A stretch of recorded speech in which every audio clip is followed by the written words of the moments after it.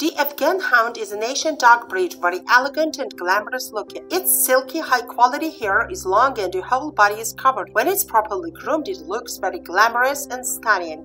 Afghan Hound does not look like any other dog breed. It has an exotic face, very slender and model-built body. But don't be mistaken by its glamorous appearance. The Afghan Hound is very agile, independent thinker, and an excellent hunter. Afghan Hound puppies are very playful, but as they grow up they become aloof and don't always positively respond to petting from the owner's side. They decide when they want any kind of communication, when they want to be on their own. The Afghan Hound dog is a variation purebred dog that originated in pre-Christian era in Afghanistan. In its home country, it was called Tazi. This breed was brought to the United States in the 20th century. Afghan Hound's height is 61-71 centimeters at the shoulder and weighs 23-27 kilos. Despite their size, this dog prefers to be indoors with family. It does not bark a lot and eats mostly on its own, so it does not make a lot of noise or fuss. The advantage of having the Afghan Hound is its friendliness. It is very friendly with pets and kids, but don't expect it will be friendly with strangers, which is why this dog's early socialization is a must.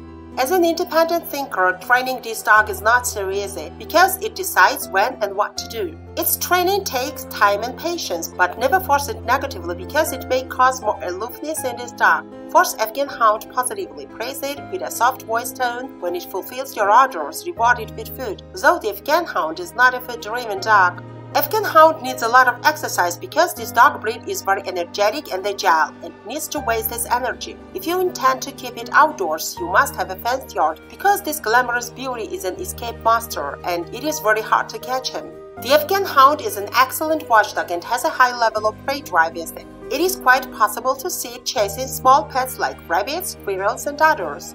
Its bite force is 200-400 psi. In the Afghanistan mountains, it used to hunt leopards and other wild predators. This is a very brave dog and was valued for its agility. It can generate high speed on long distances. Also, it can hunt and think independently. Despite being aloof and indifferent, the Afghan Hound is very tender and loving dog. But when it wants some time alone, better don't disturb him. This breed is healthy, but like any other dog, it may suffer from some diseases like hip and elbow dysplasia and hypothyroidism. If you decide to have this beauty as a family member, find a good breeder and ask about puppy's parents' health too. Hope you found my video interesting. Please don't forget to hit the like button and subscribe. Thank you for watching and see you in my next video.